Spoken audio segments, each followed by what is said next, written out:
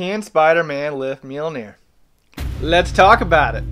Spider-Man is one of the most popular characters of all time. The kid is willing to literally do just about anything for anyone. He will lay down his life, he wants to be the hero, he wants to save the day, and he will die for other people. So you would think he's worthy, right? Wrong. Spider-Man is not worthy. Let me say that again. Not worthy. The kid has a lot of self-doubt.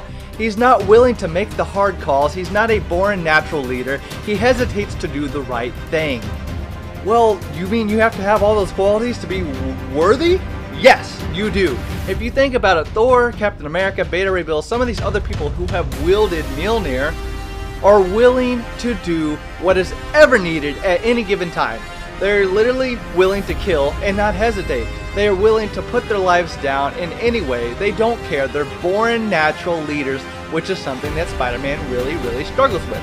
Now, Spider-Man, it's said by Captain America that Spider-Man actually will be the greatest of them all. So when Spider-Man's older, would he be able to lift Mjölnir? I could see this being a possibility, but right now at his age and Spider-Man as a kid, he just does not have it in him to have the qualities of being able to lift Mjölnir. Though he's pure of heart and he wants to do the right thing, he hesitates to do the right thing, has self-doubt, and he is not a natural born leader. You're all not worthy.